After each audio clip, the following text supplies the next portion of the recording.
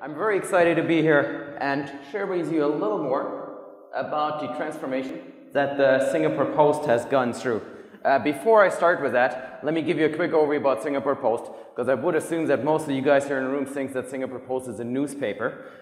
We're not. We're in an even more endangered industry. We're actually in the mail business, so that's the guys that actually deliver your mail. So traditionally, we're the National Postal Agency for Singapore Post. And as you guys can imagine, that's not really a very exciting space to be in. The last time I sent a letter, I can't even quite remember when that was. My wife is still sending out postcards, but that's not really a very good business model to build a company on. But unlike in the US, so we've been privatized in 2003. We've been listed on the Singapore Stock Exchange. That enabled us to really kind of be a little more flexible, but that it's at the same time that added a whole lot more pressure than being just a government organization. And we were under immense pressure to really diversify the business. So in the last 10 years, we've worked really hard to diversify us in mostly 3 areas. First one is logistics. So we were very fortunate that we were able to set up a logistics network all across Asia Pacific. So you can think of it as a small version of a DHL or FedEx or UPS, just focused on Asia. The second part is financial services. So we develop financial services mostly for Asian consumers, remittance services. You can think of it like a Western Union for Asia. And last but not least, e-commerce, that's the part that I'm taking care of. And I'll tell you a little bit more about what we do in e-commerce now. What we're doing is we provide e-commerce as a service. And it took us a long time to actually figure out what can we actually do in e-commerce. And thanks to AWS, I think Teresa mentioned that earlier, we were able to literally test out about 10 ideas, try to bring them to market, and we figured out actually it didn't work, scrap it, go again. So we were able to really fail fast without having to invest much. And that enabled us to finally figure out something that actually worked. And this is what you see on the slide now. So this is our e-commerce as a service offer, where we enable retailers and brands to come to Asia, and we can help them go online across all the various countries and regions across Asia Pacific. So we now have more than about 1,000 clients on the platform already, so that's a huge ramp up for us. We have about 16 logistics centers all the way from the south in Australia and New Zealand to the north in Korea and Japan. And we have 4 call centers, and we support obviously quite a lot of languages. As you guys know, Asia is a rather fragmented region with very, very different cultures all across the board. And we work with quite a lot of very big organizations too. So some of our customers are, for example, Adidas. If you go to any Adidas site in Southeast Asia, that's completely run by us, and even developed by us. We run the marketing and everything. Or companies like Levi's, Philips that you're pretty familiar with. And then also newer companies like Xiaomi. So that's a new mobile phone business that's now just been announced being the 3rd largest phone manufacturer in the world. We've also just worked very closely with the Singapore government to set up a very large e-commerce distribution center in Singapore. And that really enables us to establish Singapore as like an e-commerce hub for Asia, and then distribute products from Singapore all across Asia Pacific. To make that a little more tangible, here's exactly what we do. So we launch e-commerce sites for brands. So for example, on the left here, so you see the Adidas site. We also run the Levi's site. So if you go to levis.com.au or levis.co.kr in Korea, for example, that's the sites that we actually run. And we've started that about 2 years ago. We now have about 30 sites live. And we have another 6 more to go before Christmas, so quite a lot of busy time for us right now.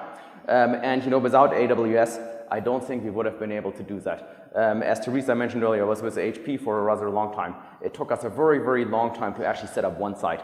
That was more than 10 years ago. But now with the innovations that AWS has given us, we've been able to set up more than 30, or 30 by now, and then 6 more to go within less than 2 years. So very, very good progress we've been able to make there. Before we started that, it took us a while to figure out what we wanted to do. We looked at the market trends across Southeast Asia or Asia Pacific. And one thing that we've seen, and I think that there's actually the same trend here in the US, that on the left you see the marketing cost. You see that cost per click that's how we measure the expense that we spend on marketing, has gone up tremendously over the last several years. So initially when we started out, we used to pay like a minimum spend on Google. So that was maybe like 10, 20 cents per click. Now that actually has gone up way above $1. And some friends in the US here told me now that if you actually bid for the keyword credit card, you spend up to $10. So that's a huge increase. So what that meant is that we would have to get significantly better on the marketing side, and you obviously see that reflected also in the Google stock price. But in Asia, that's slightly different too. It's not just Google. So we have to work with Baidu. We have to work with Naver in Korea. In Korea, Google actually only has a market share of like I think less than 5%. So it's a rather fragmented market across Asia. On the right-hand side, you see the cost for technology, and this is kind of really what enabled us to actually set up an e-commerce business across Asia. That with the development of cloud technology, that cost has gone down significantly. So when I was at HP, we invested quite a lot in infrastructure. So we bought things like called an HP Superdome, which was a computer with 64 CPUs. I think we spent about $2 million for one single one of them. So that's a huge expense. If I would have brought that to our board, they would have told me, let's try something else. So very good that we've been able to actually try that out. So thanks to AWS for that. We then had one other thing that we've looked at, and this is a typical conversion rate. So anybody here that knows e-commerce will understand this quite well, but for those of you who don't quite yet, so usually 100% of the traffic on any website actually comes in, and then there's a bounce rate. So immediately people bounce off this and guess this is not quite what I wanted. But then they'll start to engage, and eventually they'll add something to cart, and then they'll check out. So eventually they'll place an order, and that's called the conversion rate. And we've done a study across sites in the US, China, and Southeast Asia. And what we've seen is that in the US, if a site has about a 5% conversion rate, in China that's only 2.5%, in Southeast Asia that's actually only 1%. So Southeast Asia is still very, very tiny when it actually comes to conversion rates on e-commerce sites. We also then looked at the overall online spend as a percentage of retail. And we've seen that in some markets it's fairly high. So Korea, it's about 15%. In the US here, it's about 9%. UK is about 10%, China 6%. And in Southeast Asia, it's only 1%. So they're still very, very, very tiny. So for any brand that want to come to Asia Pacific, it's rather challenging to actually justify to set up a business model that would actually be financially viable, so that they could eventually run a profit and build a sustainable business. So what we've developed is then out of that is pretty much that e-commerce as a service, so that when you come to Asia, you don't actually have to invest in any of your own infrastructure. So you can use our e-commerce technology, our payment systems, our fraud management systems. Fraud is still a very, very big issue across Asia Pacific, so we had to focus on that. You can use our marketing services, so we can help you actually drive traffic to the site, so you don't have to spend the very high clicks on Google.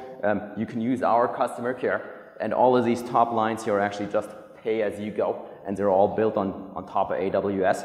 And then on the bottom is more the heavy infrastructure. So you can use our warehouses. You've seen the 16 on the map earlier. You can use our delivery and return. So that's one thing that the postal business really brought to the table.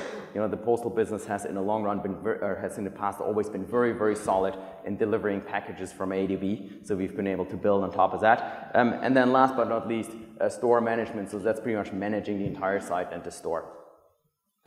So this is kind of what we've built, and now comes the scariest slide here. This is what usually when guys actually come to me and tell me, hey, can you explain that to me? Usually I can't. And in addition to that, I'm always scared because when I see this kind of slide, I think this must be super, super expensive. The great thing with AWS, that's actually not the case. So we've actually set up an extremely secure infrastructure on a virtual private cloud. So we haven't been able to go as far as Doug and set up our own region. I wish we would. Well, maybe one day we can, but it's probably still very, very far in the future. But we've been growing our engagement with AWS quite significantly. You see, we now have 480 EC2s, 64 RDSs, and that's actually up from 106 last year and 21 last year. And we also increased our spend quite a bit, which is usually maybe not the greatest thing. So we increased our spend well, sixfold, but we actually grew the number of transactions and the actual business that goes to the platform by more than tenfold. So obviously a very good business case for us. So thanks to the AWS guys for that. A little bit more on what we actually use from an AWS perspective beside of that. So pretty much all of our infrastructure runs on AWS, but we use a lot of marketing services. So we use a tool called sitealytics.com that works very well for us to analyze all of our SEO traffic on all the sites. So it tracks every keyword that you go into Google and tracks it every day and does it actually fairly inexpensively. And then we use a trusted advisor to literally optimize our infrastructure. When we were asked why AWS, I think the key thing is pretty much test, learn, and innovate so that we can actually test out new things fairly quickly. We can even run bigger brands. So we just launched a very, very big phone company in Asia as a pilot. You know, and as a pilot means we can literally shut it back down after 3 months if it actually doesn't work. Without AWS, we wouldn't have been able to do that. The other thing is global, but still local. So we have a very good local team, and I would like to take the opportunity to thank James here. He's been taking care of us very, very well. Thank you, James. And at the same time, enable us to actually grow a global footprint. So, you know, Singapore Post, you think we're just in Singapore, but since we've rolled out the business in Australia, we've rolled out the business in Korea and Japan, we've been able to take the same infrastructure and literally just roll it out without having to have physical people in any of those countries. And we just also launched a pilot in Austria, in Europe, with the Austrian Post. And we've just taken what we had in Singapore and moved that to Austria and literally run this as a pilot. Let's see how that goes. I'm very curious about that. And the other reason, obviously, scalability. You see down here, this is a traffic curve of a typical e-commerce site. So every one of these humps is 1 week. So that's 1 week of traffic. And then in late November, you get this big spike, which is Black Friday.